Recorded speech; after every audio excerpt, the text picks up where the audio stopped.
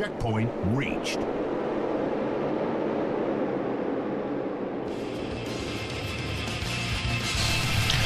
What's up, guys? DarkStar here, bringing you my last racetrack on Halo Reach.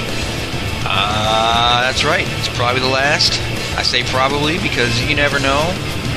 Halo 4 could surprise everyone and wind up sucking a big fat bag of greasy dicks, and the Forge could suck, and everything could suck, and we're all gonna be like, oh my god, I miss Halo Reach, and we're all gonna come back, nigga, Halo Reach, we love you, oh my god, I should have never left you. I'm telling Halo Reach right now, I will never fully leave you. I will always love you. You will always be in my heart. But with that being said, this is a Supercross track. I have made very few of these in my Forge history. Lots of Slayer maps, lots of big team battle maps, a couple infection maps, some mini games, some invasion. But this is only my third ever Supercross or motocross style track. So I decided that, I had to make one more. Because just to round out my skills and my abilities and my Forge, what do you call that thing? My Forge, what's the thing called? Portfolio, that's what it is. Yes, 10 points for me, because I remembered a stupid word that everyone already knew. But yeah. Anywho, as I was saying, Supercross track. I had my man X-Rains help me out a bit. X-Rains is a phenomenal Supercross track maker. He makes probably the best berms anyone has ever ridden in their life, so I definitely had X-Rains come in and fine-tune my berms, make them nice and smooth.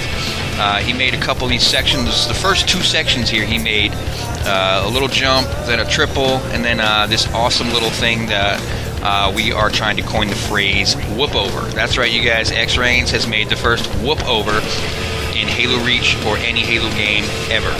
So dig it, make whoop-overs in your tracks, and credit X-Rains with your whoop-over awesomeness, because it's a whoop-over. But X-Rains insisted that I point that out in the commentary. And so I did. Love you, Rainsy. Let's see. There's some really big jumps coming up right here. Really tough to get these consistent. Honestly, it took weeks. We worked on this for about 2 weeks, off and on. Probably 20, 30 hours of Forge time put into it. Those jumps are... The first one works every time. The second one is like 95, 98% consistent. Every now and then, it does something really weird.